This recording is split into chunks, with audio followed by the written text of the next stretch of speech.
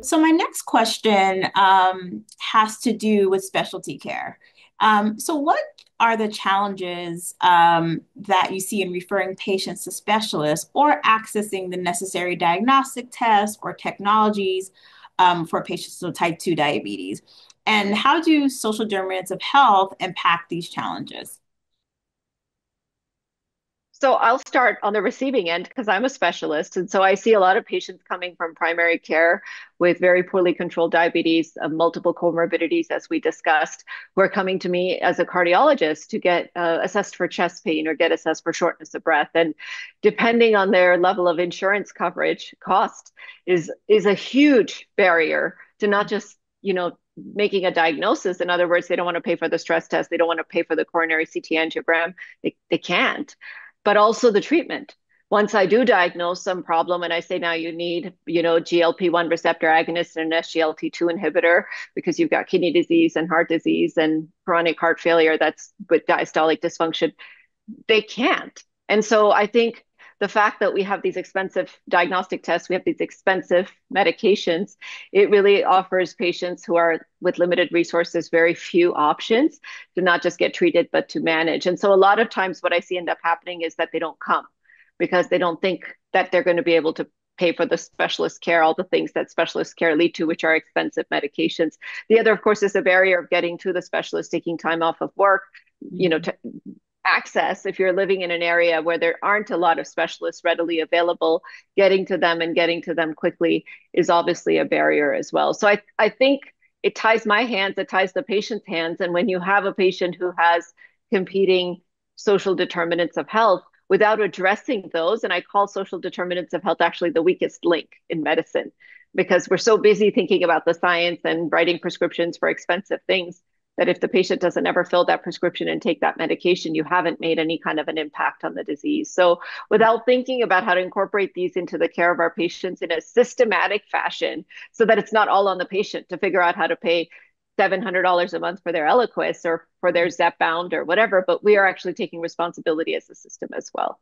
Mhm.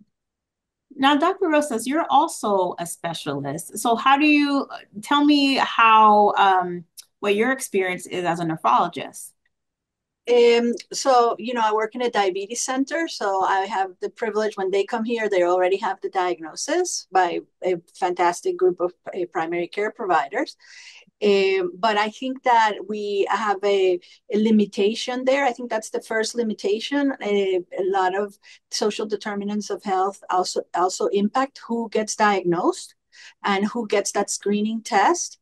And without that screening test, that's like the very first step to getting to know that you have diabetes. And in kidney disease, which is obviously my area, the two screening tests are urine albumin to creatinine ratio and the blood test, which is creatinine to measure people's estimated GFR.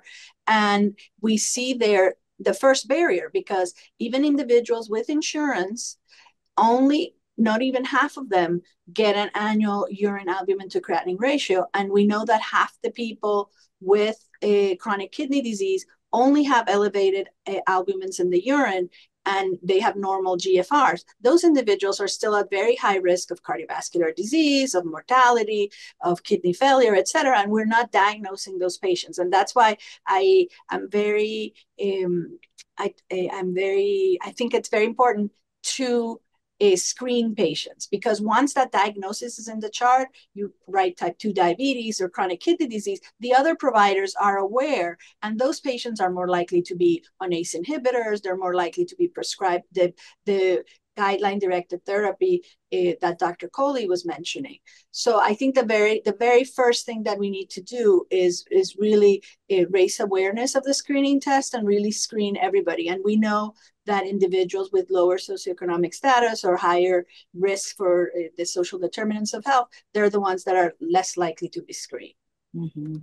I mean, you made such a good point because, like, I love the calcium score as a test. As a cardiologist, it's a screening test, it's a primary prevention test.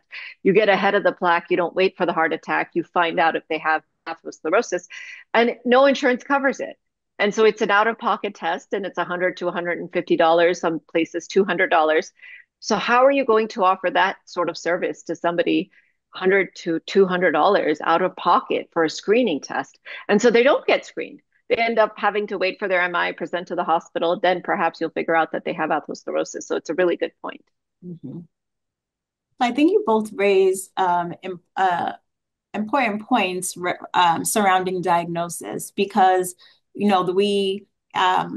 when we talk about like disparities, we often talk about differences in the way people are managed or when treatments are accessible. But I think before you can even get to that step, you have to have a diagnosis and a correct diagnosis. And so I think it's really critical at the diagnosis stage to make sure that we're able to capture patients' risk and figure out how we can intervene early instead of waiting down the line when they have serious complications. So, Dr. Duru, you're a primary care doctor, and so we've heard this perspective of the specialist. What's the perspective of the primary care doctor? Because you're the one initiating the referrals, and what challenges do you experience as the referrer? Well, let's start with the diagnoses first, since we were talking about that. So I'm old enough to remember where there was no hemoglobin A1C. That's the blood test we usually get. And we had to do something called the glucose tolerance test that you know well, which requires multiple sticks and coming in fasting. And then it was much harder.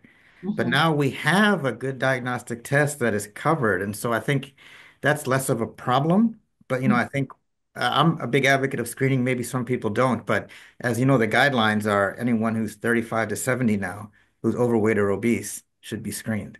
mhm, And it's interesting. I think, a lot of people break down in tears when I diagnose them with this.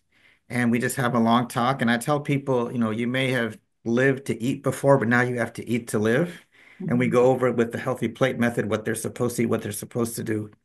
And I'll just say, though, that I think it's a challenge because people also ask me, well, how long do I have to take this diabetes medicine? mhm, And I don't want to take it anymore after a year or 2 years or 3 years. So it's a challenge when they stop it. And so then in terms of referrals, certainly I particularly, Dr. Rosas, definitely screen for microalbumin. And I'll refer if they have advanced CKD, even potentially stage 3B or stage 4, certainly, to a nephrologist, which is when you start to have worsening creatinine and um, uh, higher albumin in the urine. But often I think the people that we refer, because essentially we have the medications that are not as expensive as the ones that were noted to control blood sugar. So the problem is I think the people that end up referring with very high A1Cs, for example, are the ones where their social determinants are the most adverse. mhm, For whatever reason, they're not able to take their medicines, to coordinate, to check their sugar. There's a lot of life chaos and things going on. And so I think those are the people that I end up sending to specialists, um, because I think it's just challenging uh, to do. And I know that it's also hard for the specialists, but I think most folks, and particularly most folks who are more affluent, are a little bit easier to control, to be honest with you. And it tends to be folks that have these determinants that are not great that I tend to refer.